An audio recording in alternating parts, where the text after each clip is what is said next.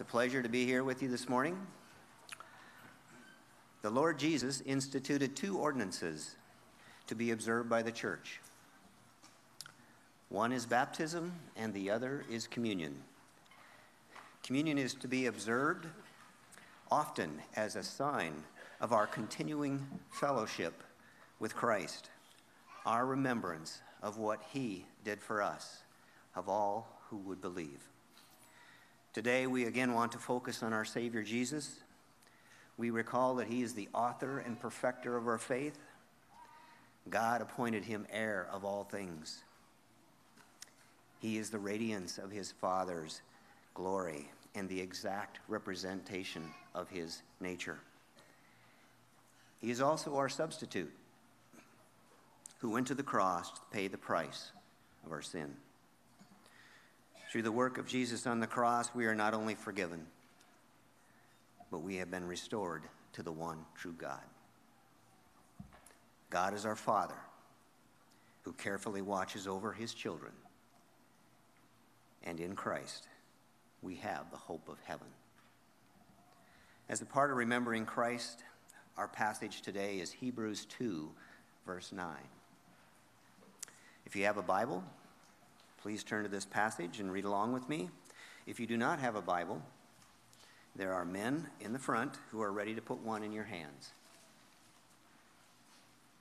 If you don't have a Bible, please feel free to take this one with you. Let's pray. Father, we thank you for your word. Your word is truth. It is of you, by you, and for you. It is living and active and able to judge the thoughts and intentions of our hearts. And we are so thankful for the gift of salvation, that through the help of our Holy Spirit, it draws us closer to you, draws us to your ways. We look forward to this time that we have fellowship with you and with those who are here this morning. In Jesus' name, amen. Hebrews 2, verse 9. Let's read together. But we do see him who was made for a little while lower than the angels, namely Jesus, because of the suffering of death, crowned with glory and honor, so that by the grace of God he might taste death for everyone. I love this passage because it portrays the humility of Christ. If you look at it, it can be seen all throughout this verse. First, we see that for a little while he was made lower than the angels. Philippians 2:7 says that Jesus emptied himself, taking on the form of a bondservant and being made in the likeness of men. Jesus took on the form of a man. His nature was not changed. He did not cease to be God. But for a little while, actually 33 years, he was made lower than the angels. Prior to this, he'd always been higher than the angels. In fact, he created the angels. He ruled over the angels. Angels worshiped and adored him, and he was served by angels. His humiliation did not end with being made lower than the angels. He humbled himself unto death, even death on a cross. His death was accompanied by torture, excruciating pain, and abandonment. It was also accompanied by the unfathomable agony of knowing that being obedient, he had to die.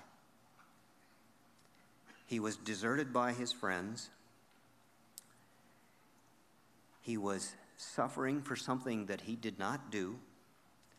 And mostly, he was forsaken by his Father as he took on the sins of all who would believe.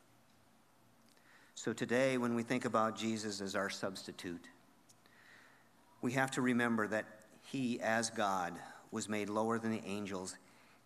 As one commentator would put it, he came down to earth to do what men do, and that was to die. And And that was the extent of his humiliation, his death. I want to just share with you briefly the purpose, the motive, and the result of Jesus' humiliation as presented in this passage. What was the purpose? Well, let's go to the end of the verse. It says, by the grace of God, he might taste death for everyone. The word taste means to experience. To taste death for everyone means he experienced death in our place. He was our substitute. He bore our sins in his own body on the cross. God punished him instead of us, even though he was guilty of nothing. He tasted death for everyone who would ever believe in him. Christian, this is the gospel. This is the good news. What was the motive of Jesus' humiliation?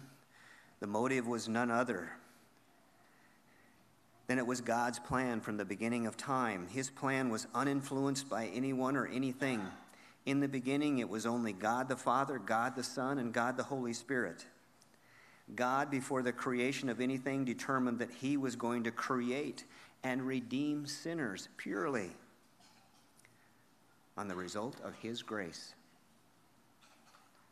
It was a gracious gift, a gracious act of God by which he chose to redeem sinners based on no merit of ours, no worthiness, nothing that we would deserve. God just simply demonstrated his love toward us. His gracious love came in the form of giving up his Son to die in our place. What was the result of Jesus' humiliation? It is indicated in the middle of verse 9. He was crowned with glory and honor. Because of Jesus' obedience, God has highly exalted him, making him heir of all things, and all things are subject to him. Recalling the saving grace of God and the fact that Jesus tasted death for all who would believe should cause us all to fall on our faces in worship and gratitude.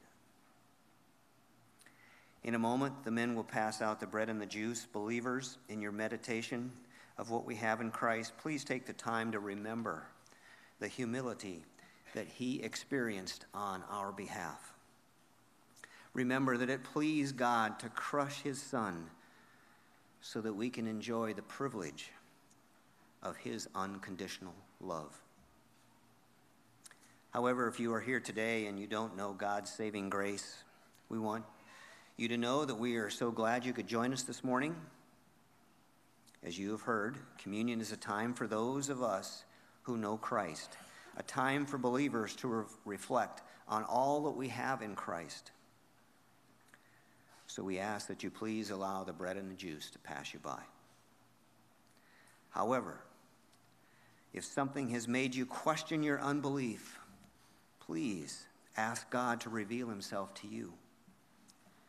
Paul says in 2 Corinthians 5:20, therefore we are ambassadors for Christ, as though God were making an appeal through us. We beg you, on behalf of Christ, be reconciled to God. Ask God to forgive you of your sins and to save your soul from eternal damnation. Please feel free to talk with anyone that you see up front today, any of the elders or the person who brought you, about what it would take, what it means to receive the free gift of eternal life. Men, come and serve us.